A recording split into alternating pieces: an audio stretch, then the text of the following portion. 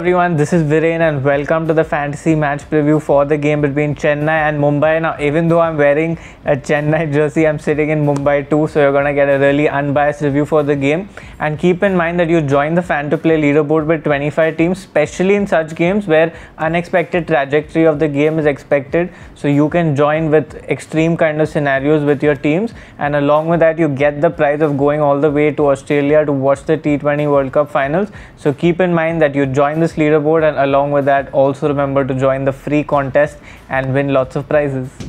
So first up, we'll speak about the keepers and the batters. Now, this is one of those odd games where you'll see more batters and keepers in my game than actually the all-rounders and the bowlers. But this is purely because of the fact that Mumbai and Chennai are two of the weaker bowling attacks, sadly, this season.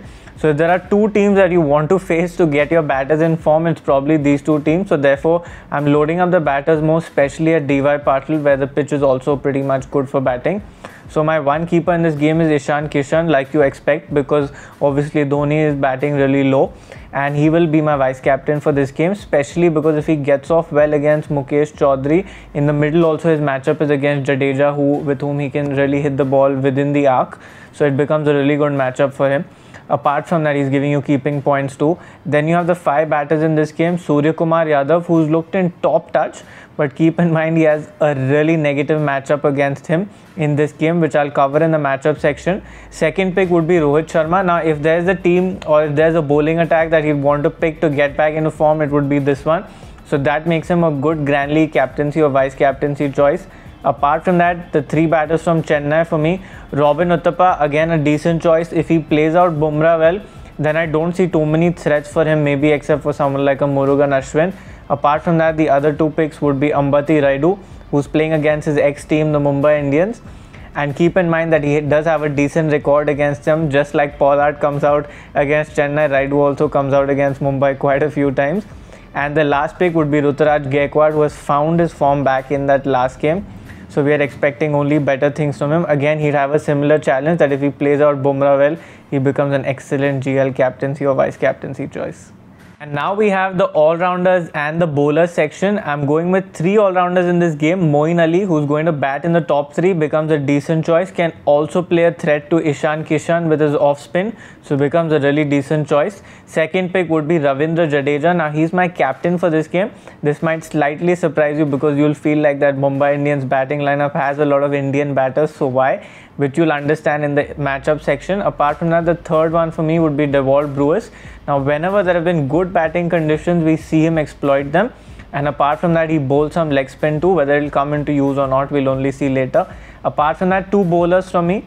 Dwayne Bravo, who's looked in decent touch with the ball, getting you wickets in most games. He's not really come to the fore with the bat yet, but we see in the last few years that that's been a waning skill for him. And the last pick would be Jasprit Bumrah. Very obvious choice. Looked like Mumbai's best bowler by a distance. And yes, he'll be my GL captaincy choice in quite a few teams. So finally, this is what our team looks like. We have one keeper, five batsmen, three all-rounders and two bowlers. Yes, this is a very surprising combination coming from my end. But yes, I feel in this game that would suit. And yes, it is also very helpful that on Fan2Play we can play around with that combination and have only two bowlers. So make sure you take full advantage of that. And now we have the matchup section from where you pick and drop your GL players. Now this is that sort of game where everybody is going to come with tens and hundreds of matchups, because these teams have played against each other a lot and not too many players have been interchanged. So you'll hear at the end of the game ki mera matchup chal gaya, mera wo matchup chal gaya. But I think I'm only going to cover a few key matchups because everybody has practically dismissed everyone from these teams. The first matchup for me would be Rohit Sharma, who's been dismissed thrice by Ravindra Jadeja. Obviously, you don't expect this matchup because he's a good player of spin, but yes, thrice, and that too with a low strike rate of around 100.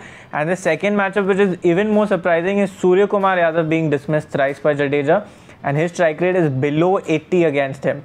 So obviously, if these two matchups, even if one of them work out for you in a GL scenario, that's fully lottery for you, because dropping either one of these big players in itself is a big risk.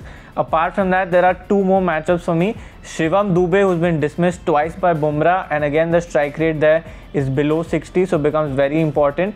and Robin Uthappa, who's been dismissed twice by Bumrah, and the strike rate there is pretty decent at 140 plus, so I don't think that would be your key decision to drop Uthappa, at least from a small league team.